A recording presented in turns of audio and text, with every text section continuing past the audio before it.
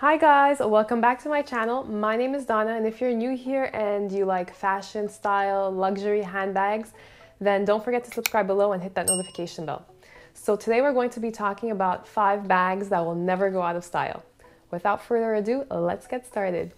So if you guys remember, a few weeks ago we spoke about bags that will never go out of style. This is part 2 of that video.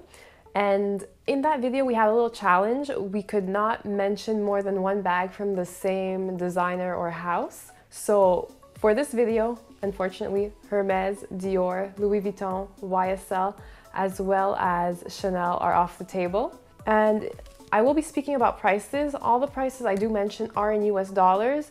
As well, they're the prices of new bags. So if you were to walk into the boutique and purchase the bag, that would be the price.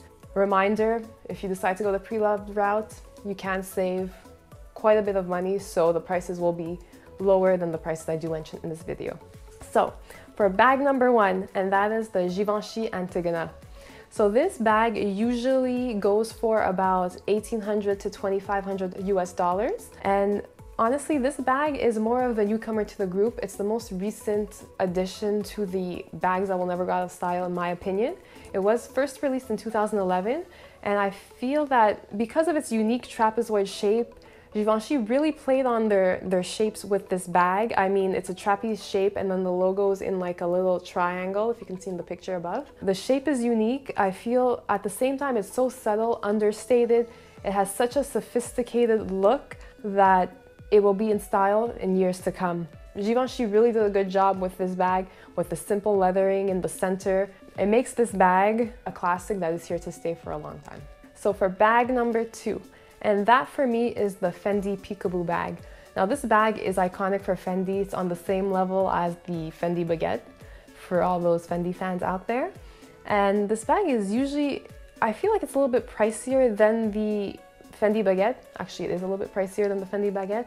This bag goes for around $3,300 to $5,000 US dollars. Honestly, the shape is so classic. You look at it, it kind of has that Hermes Kelly feel.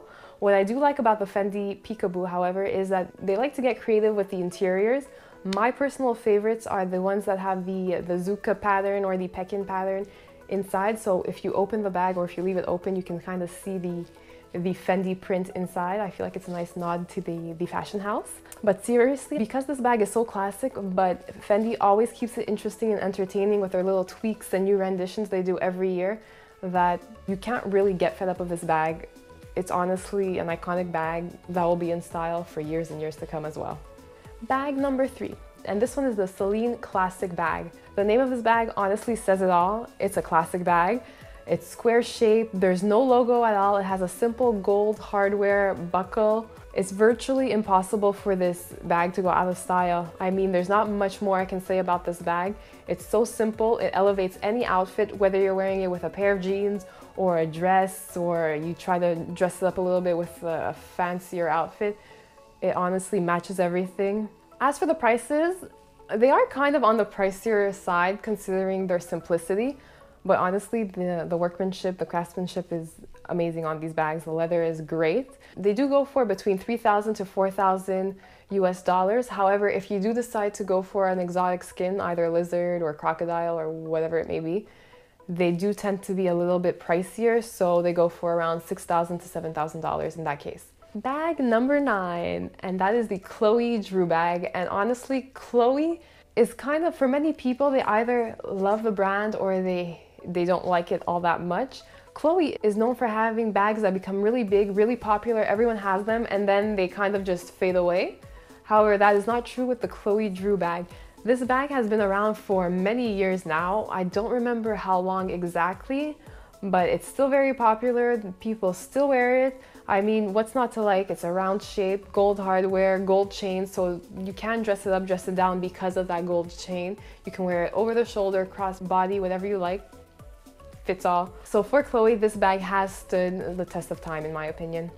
As for the price of the Chloe Drew bag, these bags do tend to go for around $2,000 depending on the color you choose and the sizes. So if you're interested in a Chloe Drew bag, there's the price for you. And for the last bag of the day, that is the Mulberry Bayswater bag. I feel like this bag, honestly, when I look at it, it reminds me of a cross between the Celine luggage bag and the Hermes Birkin or Kelly because of the two straps with the gold buckle in the center. I feel like this bag is versatile for as a day-to-day bag. You can wear it crossbody, over the shoulder, in the crook of your arm, whatever you'd like.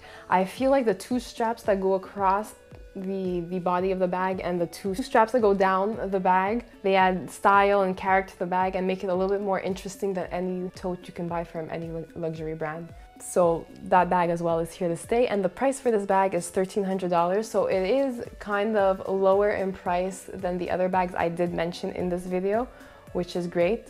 If you guys are looking for a tote bag, Mulberry Bayswater is the way to go. That's all for today. That was all 5 bags. I hope you enjoyed this video. Do you agree with my choices? Are there any choices missing? Would you add any bags? Would you take any bags off this list? Let me know in the comments down below. And if you like this video, please give it a thumbs up. Don't forget to subscribe, and I'll see you in the next one. Bye guys.